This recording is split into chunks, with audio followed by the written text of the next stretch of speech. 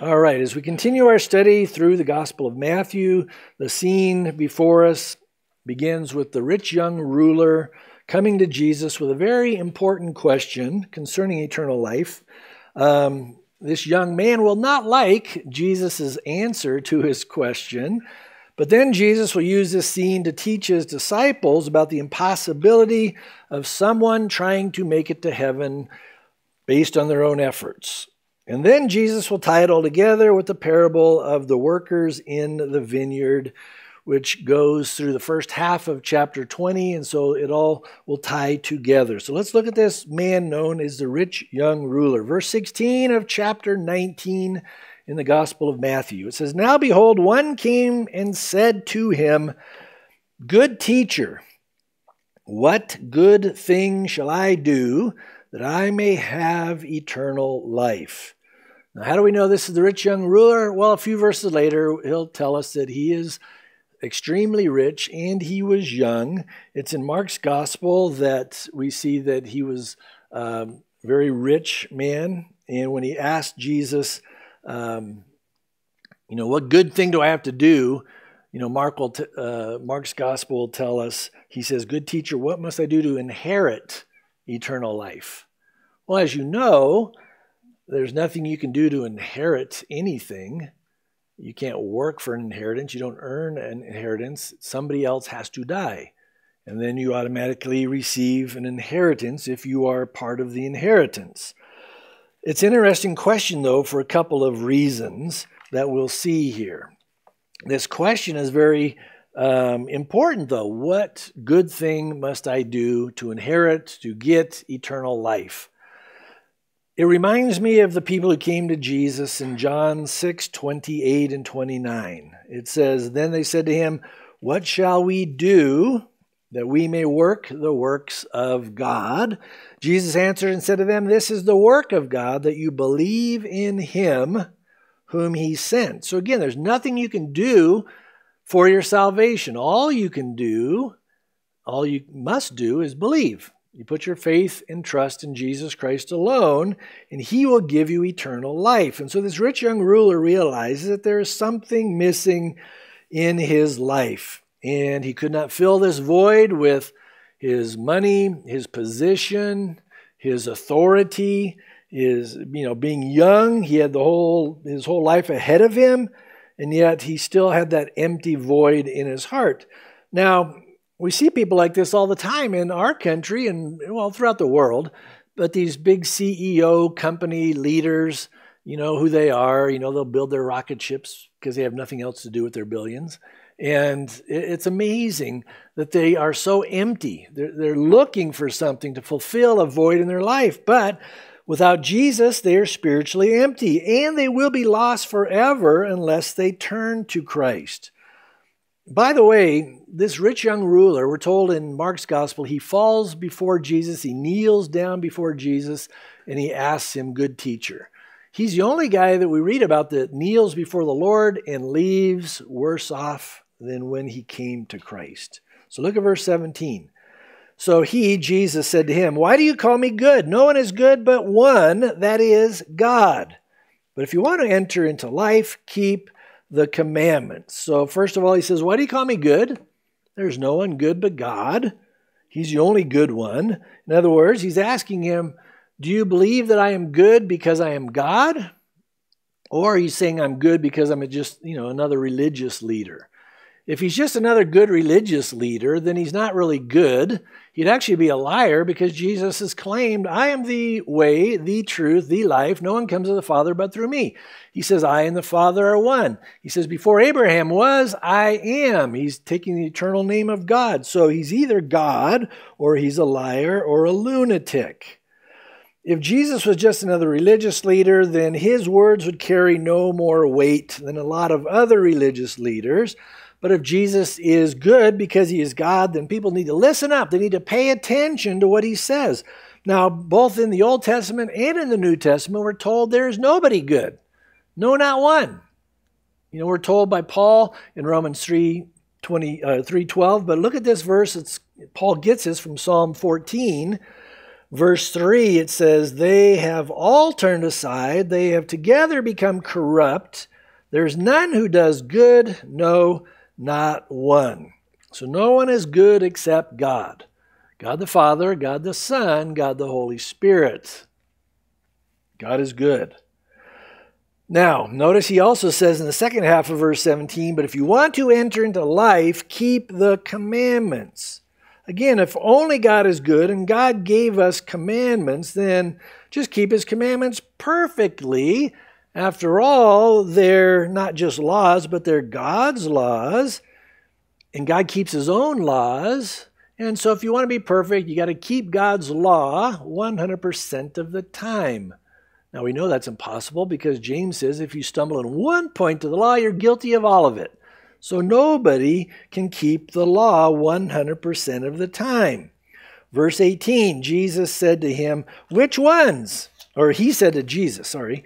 He said to Jesus, which ones? Which laws do I need to keep? Jesus said, you shall not murder. You shall not commit adultery. You shall not steal. You shall not bear false witness. Honor your father and your mother. And you shall love your neighbor as yourself.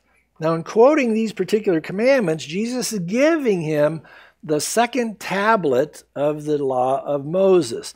The first tablet, remember Moses had the two tablets. The first one is all about our relationship with God. The second one is all about our relationship with other people. Don't murder. Don't commit adultery, he says. Don't steal. Don't bear false witness. The second tablet, you could sum it up by, it's in Jesus quoting from Leviticus 19, verse 18, you shall love your neighbor as yourself. Notice in verse 20, the young man said to him, all these things I have kept from my youth. What do I still lack? Now, this guy is very honest. You know, he's asking these questions, not like the Pharisees, because we see the Pharisees will ask Jesus questions to test him, trying to trip him up. This guy's very sincere. He's asking questions because he really wants to know how to get to heaven. Now, he's being very honest here when he says, I've kept all those, the ones Jesus quoted, from my youth. There's probably a reference to when he was 13 years old and he went through bar mitzvah. Because when they would go through bar mitzvah, one of the things they would do is he would say to the Lord, I am no longer under the responsibility of my father, but I'm under your care, Father, God, the Lord. And then the father would say, I'm no longer responsible for my son. He's responsible to you, Lord. And that was part of the bar mitzvah. And so this guy is saying, I've kept all these laws since I was 13. Now, his attitude was sincere. He thinks he has done this. This is exactly the same attitude as the Apostle Paul before Paul got radically saved. Before, Paul thought he was keeping the law blamelessly. In fact, this is what we read from Paul, Philippians 3, starting in verse 4. Paul writes, though I also might have confidence in the flesh, if anyone else thinks he may have confidence in the flesh, I more so. He's talking about before he got saved.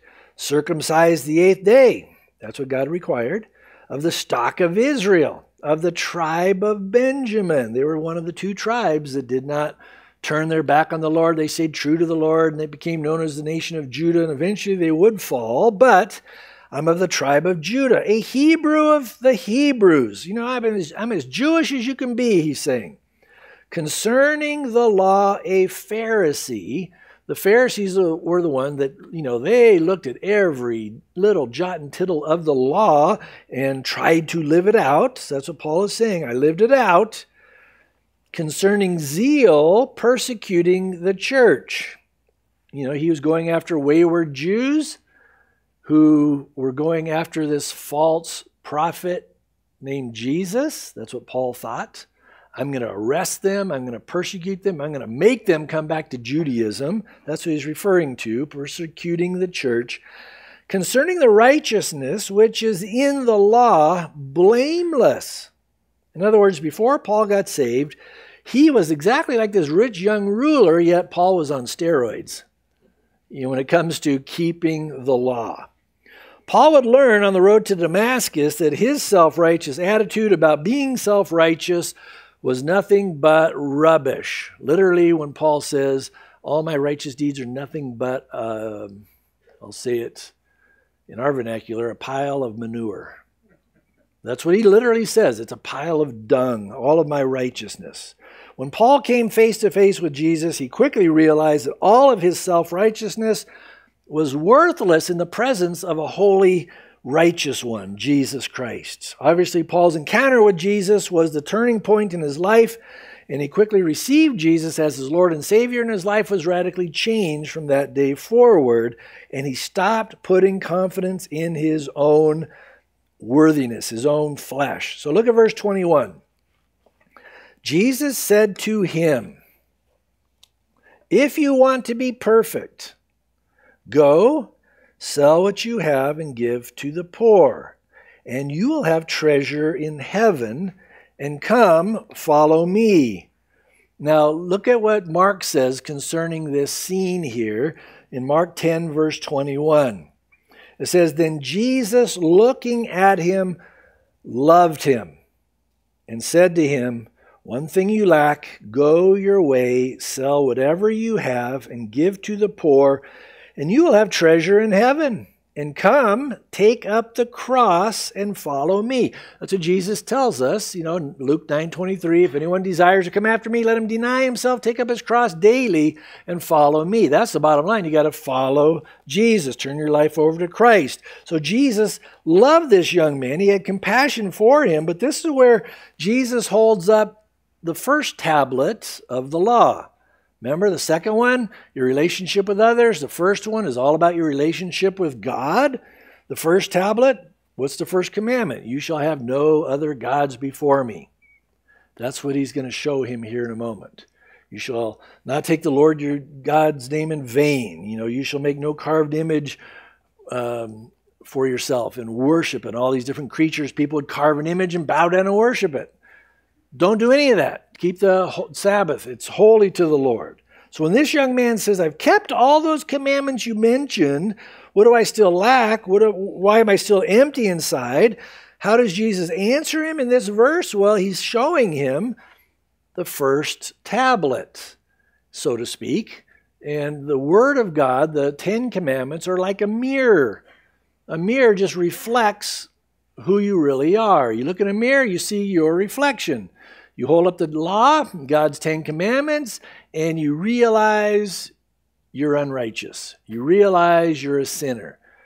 The law is not to make anybody righteous. The Bible is very clear about that. But the law shows us how unrighteous we are.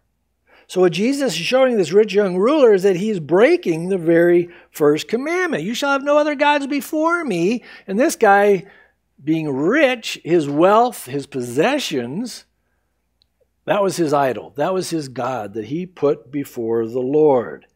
When it says no gods before me, that means no other gods alongside of me or with me. And this young ruler who was very rich, he couldn't let go of his money because that was his idol. He had that right alongside of the Lord. This guy's money and wealth meant more to him than his relationship with God, and Jesus easily proved that this was true by telling him, stop trusting in mammon. That was the god of mammon, the god of riches. Don't put your trust in that pagan god. Give it away, or you might say lay it down. And when you lay those things down that are a hindrance in your life, God will then step in and he will do a work in your life. But he says, give it away, come and follow me. I'll give you true riches, true treasures in heaven. This is the perfect illustration of what we saw in the Sermon on the Mount. Remember Matthew 6, starting in verse 19, where Jesus says, do not lay up for yourselves treasures on earth where moth and rust destroy, where thieves break in and steal, but lay up for yourselves treasures in heaven, where neither moth nor rust destroys, where thieves do not break in and steal, for where your treasure is, there your heart will be also. The problem was not that this young man was rich. The problem was his riches were more important to him than his relationship with the Lord. His money was his idol. So look at verse 22. But when the young man heard that saying, he went away sorrowful, for he had great possessions. Again, don't think that a person can get saved by doing some kind of good deed. That's not what Jesus is saying here. But the point is, a person must be willing to surrender their life over to Jesus. Lay down your worldly gods, come to Christ. Whatever is a hindrance in your life, you lay it down and you come to Jesus. This rich young ruler goes away sorrowful.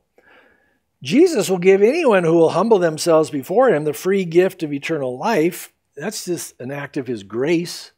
That's his mercy. That's because he loves us. It's not because of some, good deed or some good effort on your part. So he leaves sorrowful. Look at this proverb, Proverbs 11, verse 28. It says, "He who trusts in his riches will fall, but the righteous will flourish like foliage." The old saying is true. Riches and wealth can be a great servant, but they can also be a horrendous taskmaster. Who's ruling who? Paul certainly understood this principle. He told the church in Philippi, when he's talking about being content, he says, I've learned to be content when I've had riches. I've learned to be content when I didn't even have 2 pennies to rub together. He says, what's the key to this? Philippians 4:13, I can do all things through Christ who strengthens me. That's the context of that verse, is I can be content, no matter if I got a lot or if I got little. I'm content because I have a relationship with Christ. Paul will tell Timothy in 1 Timothy 6, verse 10, he talks about the dangers of trying to become rich. He says, "For the love of money is the root of all kinds of evil, for which some have strayed from the faith in their greediness, and they pierce themselves through with many sorrows," just like this rich young ruler went away from Jesus sorrowful. But take heed to Paul's encouragement. 1 Timothy 6, verses 17 to 19, Paul says, "Command those who are rich in this present age." And I've said it for years. That's 99% of everybody in America. Compared to the rest of the world. Mark is over in Eldoret, Kenya right now. There's a lot of poverty over there. Compared to what he's going to see over there, we're rich. So that's Paul's saying here. Command those who are rich in this present age, I would say all of us in here, not to be haughty or puffed up, nor to trust in uncertain riches, but in the living God, who gives us richly all things to enjoy. Let them do good, that they may be rich in good works, ready to give, willing to share, storing up for themselves a good foundation for the time to come, that they may lay hold on eternal life. And so this rich young ruler went away sorrowful because he had great possessions, or you could say he went away sorrowful because his great possessions had a hold of him. That was the problem. He was a prisoner of his own wealth, and yet Jesus loved him and wanted to set him free. So look at verse 23. So this guy leaves, and Jesus says to his disciples, "Surely I say to you that it is hard for a rich man to enter the kingdom of heaven." And as we'll see in a moment, this really blows their mind, because in that culture at that time, people truly believed that wealth was the sign that you were being blessed by God. If you were poor, it was a sign that you were not being blessed by God. And the more money you had, the more blessed you were in God's eyes, is the way they thought. It was all based on their obedience to God's law. And there's some truth in this, because God is very clear. If you obey me, I will bless your flocks. I will bless your crops. If you don't, you're going to be struggling, and he talks about that very clearly in Deuteronomy. But it was all based on how obedient they were to staying true to God's word. The problem is they stopped walking by faith and trust in the Lord, and they just started looking to their wealth. And in fact, many of the Jews during this time in Jesus' day, they were ripping off their fellow Jews to become wealthy. And so they looked at their wealth as a sign, hey, we're better than you, even though I just ripped you off. I just broke a bunch of commandments getting your money from you. And so they wrongly assume God must love me because I'm rich. God must not love you because you are poor. Again, the Word of Faith movement today is just exactly that. That's a sign that you're walking with the Lord because you've got health and wealth and you don't need anything. That's what the Laodicean church thought. Remember what Jesus says to the church of Laodicea? Because you say, I'm wealthy, I'm in need of nothing. And Jesus says, you don't even realize you're poor, miserable, blind, naked. They didn't even realize the state of their condition spiritually because they were putting their hope in their wealth and not in Jesus. Paul tells us where true riches are found. Ephesians 1:3, he says, blessed be the God and Father of our Lord Jesus Christ, who has blessed us with every spiritual blessing in the heavenly places in Christ. And he goes through a lot of those spiritual blessings. We've all been forgiven of our sins. We've been saved by his goodness and grace. We've been sealed into the body of Christ by the Holy Spirit of promise. We've got so many blessings that are infinitely worth more than anything you could get from Bill Gates or Elon Musk or the rest of those guys. So look at verse 24. And again I say to you, it is easier for a camel to go through the eye of a needle than for a rich man to enter the kingdom of God. When his disciples heard it, they were greatly astonished, saying, who then can be saved? Why are they so astonished? Because they're thinking rich people are the ones God has blessed. And if it's hard for them to get to heaven, what hope do we have? Because we're not rich at all. These guys said we left everything. We'll talk about that in a moment. But if it's impossible for rich people to be saved, then we're toast. These disciples knew exactly what Jesus was saying in regards to the eye of a needle. Some have tried to say back in that day, there was a little opening in the wall around Jerusalem. And if you took everything off the camel and you got it on its knees, you could kind of maneuver it through, crawl through that little hole. And that hole is called the eye of the needle. That's not what he's referring to. Because that's still saying, oh yeah, I can just, make it through somehow. Even if I got to crawl a mile upstairs, get all bloody, baby, God will accept. No, that's not what he's talking about. In the Greek, it literally refers to a puncturing tool, the eye of a needle. He's talking about a little hole in a needle, literally. It's easier for a camel to go through that than for a rich man to be saved. He's using an extreme example, again, to show us the impossibility of a person to save themselves. And it doesn't matter if you're rich. It doesn't matter if you're poor. Riches can certainly be a hindrance from giving your life to Christ, but so can a lot of things. Pride is certainly a hindrance. A lot of people struggle with pride. They don't want to give up. They got to feel like, I got to earn this somehow.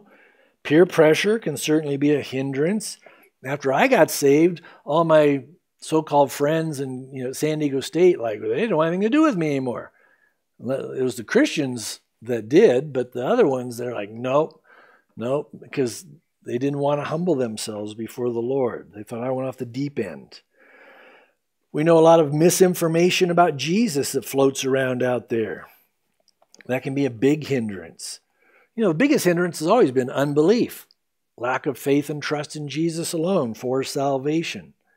Well, look at verse 26. But Jesus looked at them and said, with men this is impossible. But, here's the good news, with God all things are possible. The disciples asked, who then can be saved? What's his answer? Well, with men it's impossible. In other words, it is impossible for any person, whether they're rich, whether they're poor, whether they are religious or not, whether they came from a good, upstanding family, or they're from the so-called other side of the tracks. It doesn't matter. You cannot save yourself. Nobody can save themselves. Nobody can earn their way to heaven. Nobody will ever deserve to be saved. So salvation is beyond any of us. And the Bible is crystal clear. There's none righteous. No, not one. We've all sinned, fall short of the glory of God. The wages of sin is death.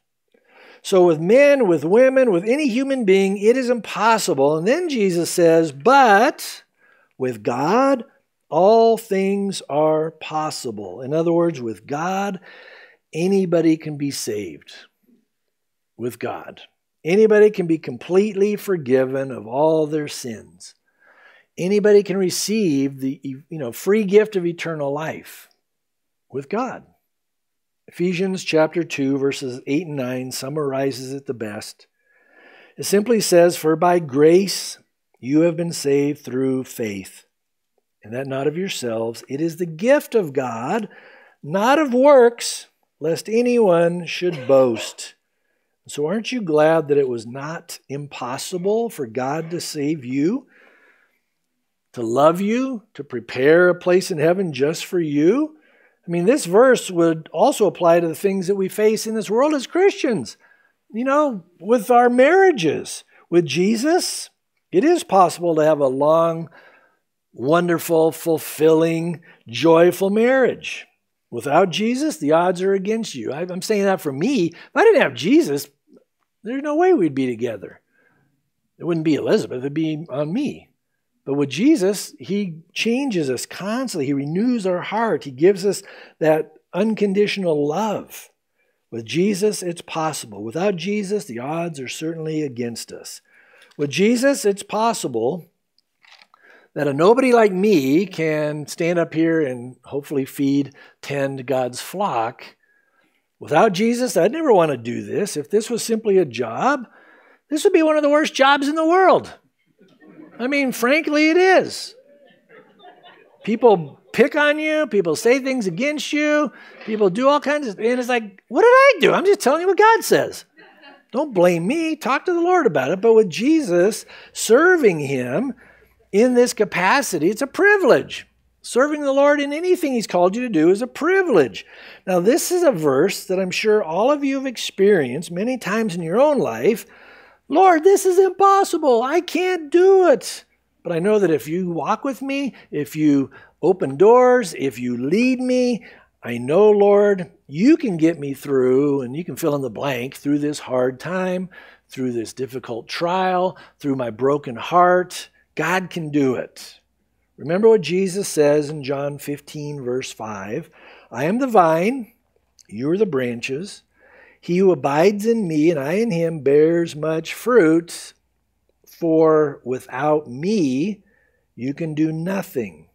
Now, on the other hand, I quoted it earlier, Philippians 4:13. I can do all things through Christ who strengthens me. So without the Lord, you can't do it. With the Lord, all things are possible. Whatever he calls you to do, he will also equip you to do it. Verse 27. Then Peter answered, and of course it had to be Peter, and he said to him, see, we have left all and followed you. Therefore, what shall we have? So he's basically saying this in response to what Jesus said to the rich young ruler.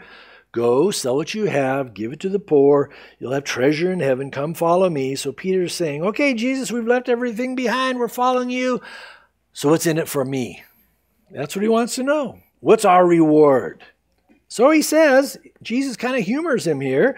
He said to them, assuredly I say to you that in the regeneration, when the Son of Man sits on the throne of his glory, you, and he's speaking to the 12, you who have followed me, we know Judas Iscariot did not, you who followed me will also sit on 12 thrones judging the 12 tribes of Israel.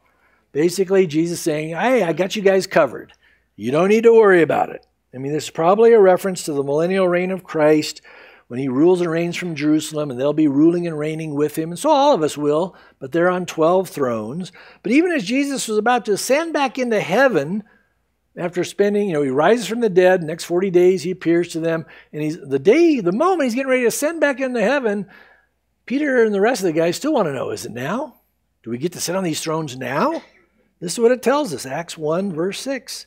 Therefore, when they had come together, they asked him, saying, Lord, will you at this time restore the kingdom to Israel? In other words, is now the time we get to sit on thrones? And he said to them, it is not for you to know the times or seasons which the Father has put in his own authority. Again, it'll happen, but you don't need to worry about it because I've got something special planned for your lives, and it'll begin on the day of Pentecost.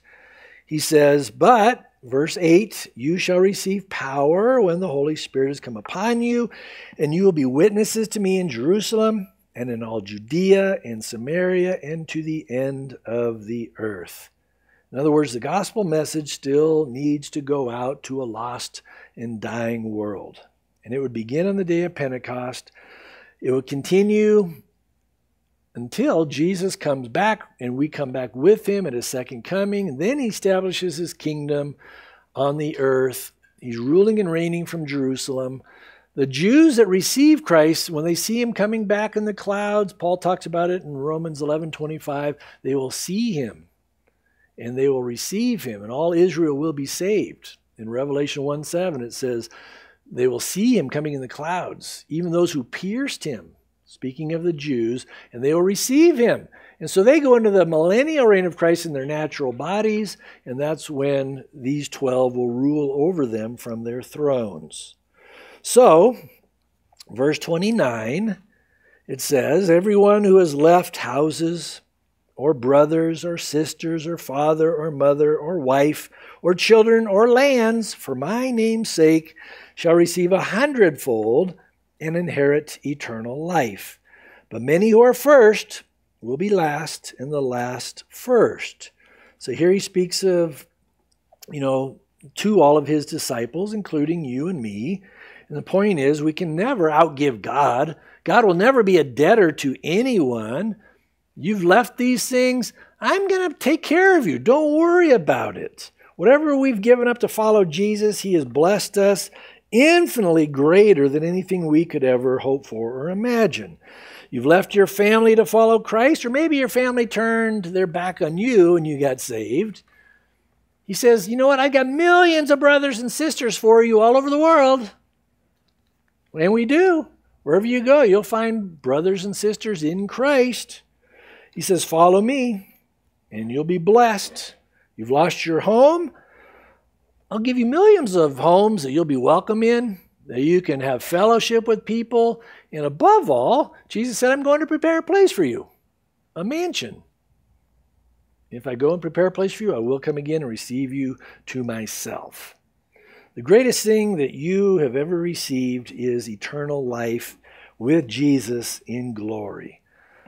Most of my family members and friends, they thought I was crazy when Jesus saved me. But I've gained infinitely greater in every way once I got saved. I've never given up anything, really. In fact, when I hear people say, look what I've given up to follow Jesus, and I'm thinking, oh, really? You gave up loneliness?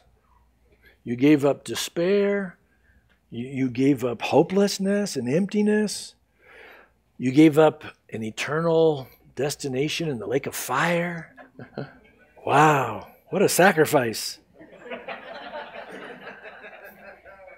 And in return, you've received everlasting life and fellowship with the Creator of the heavens and the earth.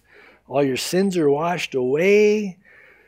And we haven't given up anything in reality to following Jesus. In fact, Jesus is the one who gave up everything to come from his glory in heaven, to come here, born in a stinky barn, takes on human flesh, but he did it because he loved us.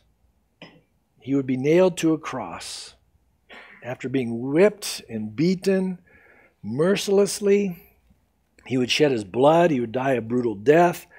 But again, it was all because he loved us enough to die in our place, take upon himself the punishment that we deserve for our sins. Listen, we get eternal life instead of eternal damnation. We'll receive new glorified resurrection bodies someday, and we won't have to carry this old carcass around much longer. We'll never experience pain or suffering or death, and we'll get to dwell with Jesus forever and ever. So anyway you slice it, we definitely end up on the better end of this amazing deal. So as we begin chapter 20 here, the first half of chapter 20 explains what he just told us in verse 30, when he says, "But many who are first will be last, and the last first." He says, "For the kingdom of heaven is like a landowner who went out early in the morning to hire laborers for his field." Again, a parable. A parable is an earthly picture cast alongside a spiritual truth. And so when Jesus says the kingdom of heaven is like, he's going to use this earthly illustration of this vineyard owner, and he's going to bring people in, these laborers, to work in his vineyard. And this was something all the disciples knew a lot about. They understood this. The kingdom of heaven is like this. Now, as I've said before, with parables, you don't build doctrines on parables. It's like this, but it's not exactly this. The point of this parable is whatever God does, it's right. Whatever he does is just. It's fair. Even though we might not see it being fair, Lord, it's not fair. Why did you bless this guy? And why did I not get blessed the same way? We think it's not always fair. No, this shows us God is fair. He is just. He is right. This is also about serving Jesus because he has given us eternal life. Serving him with a grateful heart. So again, this landowner, he goes out in the morning early to hire laborers for the vineyard, verse 2. And when he had agreed with the laborers say, "Well, we'll do this, but you have to agree to our terms." So he agreed with them for their terms. For a denarius a day, he sent them into his vineyard. In this situation, a denarius is a full day's wage. That's what it equals. You work a denarius, you get a full day's wage. So what is it today? I don't know, $100 for just going out and laboring, $100, I don't know, whatever it is, it's a full day's wage. This is still a common practice today. You see it in a lot of different places where the owner of something looking for laborers, he'll go, and I use it at the marketplace, maybe around Home Depot. I know you see this in San Diego a lot. People will go and they'll hang out there, and they're just waiting for somebody to hire them. And they're just looking to get hired for the day. They don't care what it is, but they're willing to work. So that's what these guys are doing. Look at verse 3. "And he went out about the third hour and saw others standing idle in the marketplace, and said to them, 'You also go into the vineyard, and whatever is right I will give you.' So they went." So now it's 9 o'clock in the morning, and they're hanging out. They're also waiting to be hired. By the way, a full day's wage was 6 in the morning till 6 at night. They didn't have unions back then, so they worked an honest day's wage. 6 in the morning, 6 at night. These guys are hired at 9 in the morning. They will work to 6. But notice, the owner says, "I'll pay you whatever is right." They're harvesting grapes. Harvesting grapes, there's a small window. You can't pick them too early. You can't wait too late. So you got to make sure you get enough people to harvest during that time frame. Verse 5. "Again, he went out about the 6th and 9th hour and did likewise." So now he's saying noon. He goes out and hires people to work from noon to 6. And then he goes out at 3 in the afternoon till 6. So this guy really wants to get his grapes harvested before time is up. Verse 6. "And about the 11th hour he went out and found others standing idle and said to them, 'Why have you been standing here idle all day?' They said to him, 'Because no one hired us.' He said to them, 'You also go into the vineyard, and whatever is right you will receive.'" So this is getting ridiculous now because it's 5 o'clock in the afternoon. He hires them for 1 hour of work. He says, "Why are you just standing here?" "Well, nobody hired us." I think this landowner is really concerned about the laborers more than he is the labor, but be that as it may, remember, the guys who worked all day, they insisted on having a contract to work for a denarius for a 12-hour job. Everyone else trusted the landowner to do what's right and fair. So, verse 8. "So when evening had come, the owner of the vineyard said to his steward, 'Call the laborers and give them their wages, beginning with the last to the first.'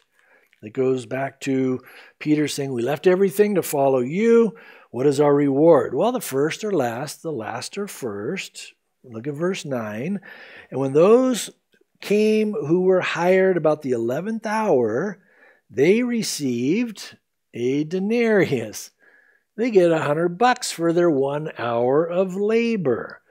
They're probably thinking, wow, this landowner is amazing. How good is he to bless us with a full day's wage? We're only working for an hour. Look at verse 10. But when the first came, they supposed that they would receive more. They're thinking, we worked 12 hours. I'm sure we're going to get 10 or 12 times as much as the guy that worked 1 hour. And they likewise received each a denarius. And when they had received it, verse 11, they complained against the landowner, saying, these last men have worked only 1 hour, and you made them equal to us who have borne the burden and the heat of the day? So now we're getting to the heart of the parable here. It's their heart, their attitude, their motives for serving the owner wasn't right. Now, if you and I only serve the Lord because of what we want to get out of it, we want the benefits, we want the rewards, we want the blessings, whether they're now or eternal blessings, we miss out on the best part of why he has called us. He wants us to walk with him. He wants us to enjoy fellowship with him. He wants us to see him working in us and working through us. He just wants us to trust him completely, believe that he will always do what is right and fair, what is best for us. This can be a problem with so-called professional ministers. I'll put myself in this category, can wrongly think, we're going to get rewarded more. Look at all I'm doing for you, God. And look at this guy over here. He's just going to get in by the skin of his teeth. That's a wrong attitude. I don't know about you. I'm just glad that Jesus saved me at the 11th hour. I feel like one of these 11th hour guys. I haven't done nothing. You look at Paul, you look at Peter, you look at all these guys after Pentecost, and it's amazing what God did through them, the things they went through. It was amazing. I'm just glad that he saved me by his goodness and grace. None of us, we don't have any room to boast. We don't have any room to complain about the way God is using us, the way God will use us for his plans, for his purposes. Think about the thief on the cross. I would put him in the category that he was an 11th hour, 59-minute, 59-second guy. Out of a 12-hour day, he was like right at the brink of the clock saying, done, too late. Look at this in Luke 23, starting in verse 42. This is the thief on the cross. And he said to Jesus, Lord, remember me when you come into your kingdom.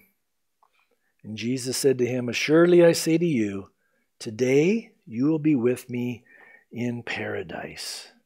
Amazing. He was two thieves on the cross hanging next to Jesus. He's in the middle. You got one thief here, another thief there. Initially, they're both mocking Jesus. They're both getting on his case. Yeah, you're the Son of God. Why don't you get us down from here? Save yourself and us. And then it says, at some point in time, while he's hanging there, he's listening to Jesus. Father, forgive them. They know not what they do. He just talks about different things with the people below. John, this is your mother. Speaking of Mary, you take care of my mom. Mom, this is your son, John. And they're just seeing something in Jesus. This one thief, and he's broken. He knows my time is up. So he says, Lord, remember me when you come into your kingdom. Today, you'll be with me in paradise. I would have to say that guy got a full reward. If he ever thought, my life was for nothing, I wasted my whole life being a thief, God could tell him, wait a minute, you know how many millions of people got saved because of you? Not because of him, but your example, hanging on the cross, dying.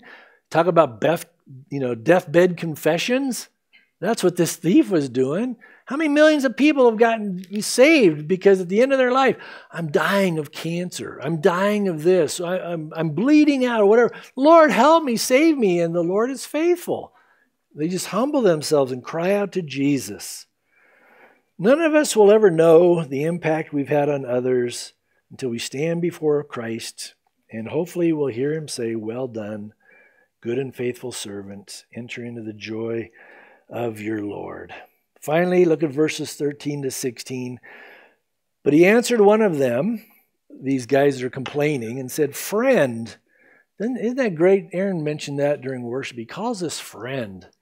Even when we grumble and complain, he calls us friend. I am doing you no wrong. Did you not agree with me for a denarius?